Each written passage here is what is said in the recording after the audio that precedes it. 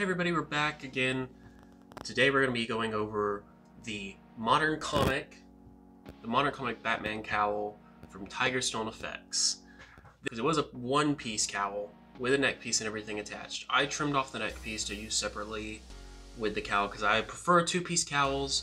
Now, it's beautiful with as a one-piece, and if you like one-piece cowls, go for it. I'll throw a picture of right here to show what it looked like as a one-piece cowl. It's a beautiful cowl. Even now, it's still a beautiful cowl. I just have it as a two-piece for a couple reasons.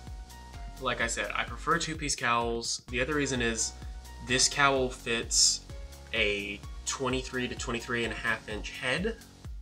I am closer to a 24-inch head, apparently. So it's a little snug on my face. So putting it on as a one-piece was even harder, and it hung up above my shoulders too high because of that. So I trimmed it down to a two-piece, and I still use the neck. I used the neck for my Red Hood cosplay in the video that came out a couple weeks ago, and I like this cowl. It's still a little snug. My eyes press up against the lenses just because my head's a little too big for it, but it's beautiful. I love it. It's very nicely made. You know, it's filled with talcum powder on the inside right now from when I was having to put it on as a one-piece, but it's a great cowl. But yeah, it's just a little small for me. My eyes are pressed up against the lenses right now. It's kind of uncomfortable, but other than that, if your head's the right size for it, get it. It's amazing. It's a beautiful cowl. It is $250 US. It is 187 euros, and that's without shipping.